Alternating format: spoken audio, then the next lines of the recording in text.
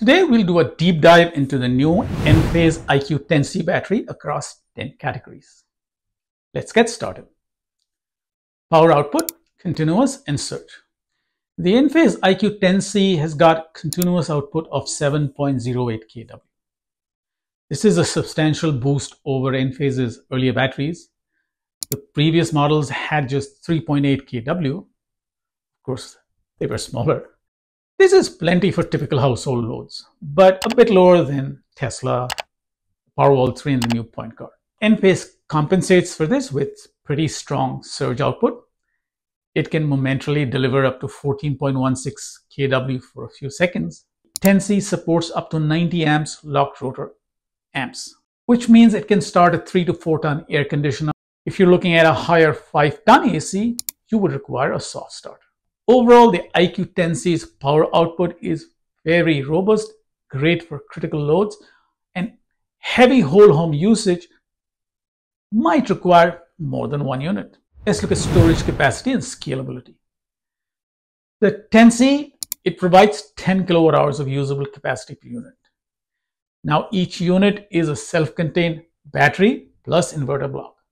So adding more capacity basically means adding identical units, each with its own 7 kW inverter.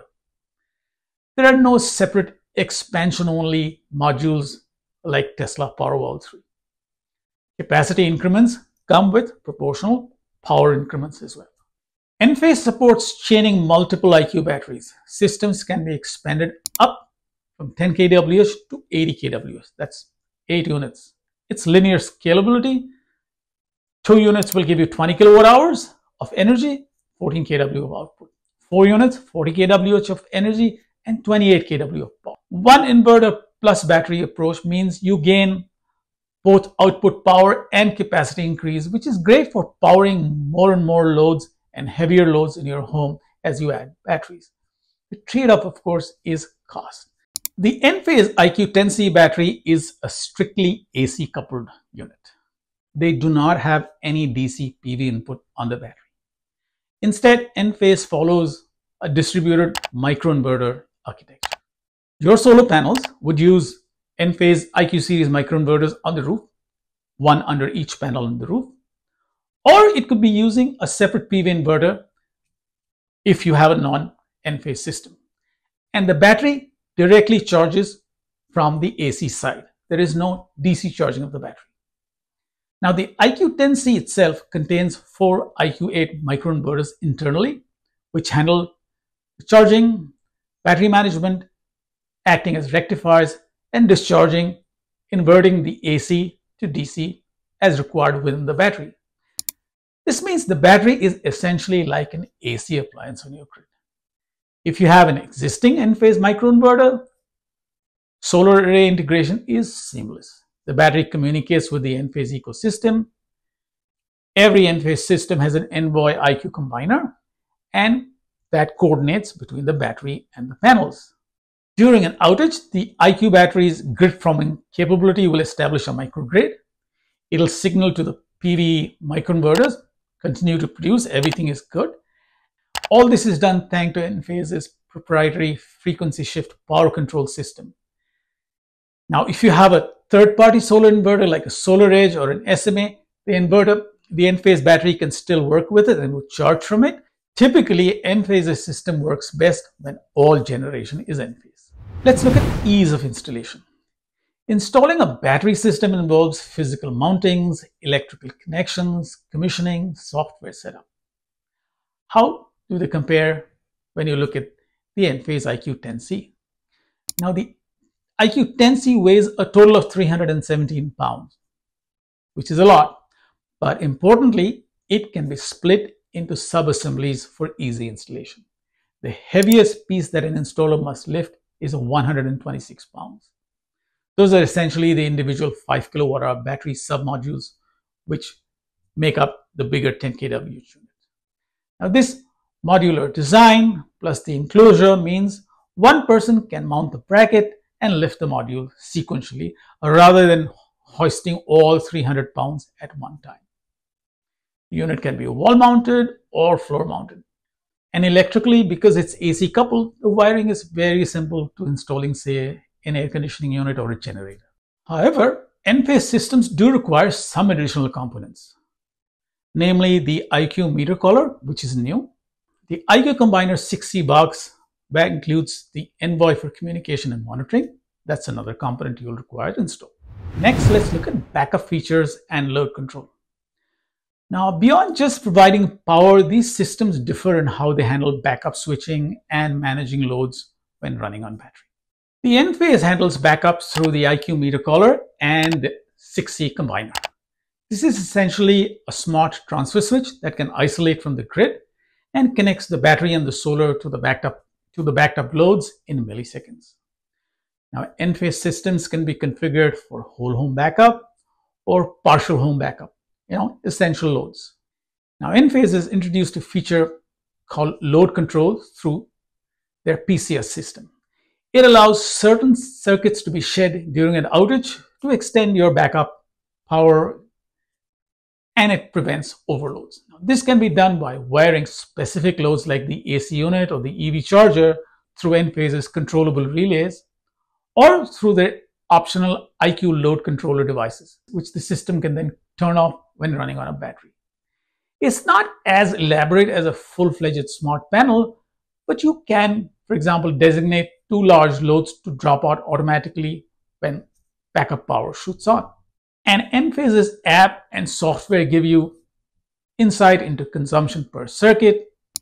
You need to have CTs installed. Make sure you ask your installer, and the installer can set up essential versus non-essential loads into your design. Now, if you do whole home backup and the draw exceeds what the system can handle, the system has the intelligence to switch off loads, which will prevent that from happening. Next, let's look at software and the ecosystem. The Enphase has the Enphase Enlighten app. This is many generations into development, and it provides really granular monitoring of solar as well as storage.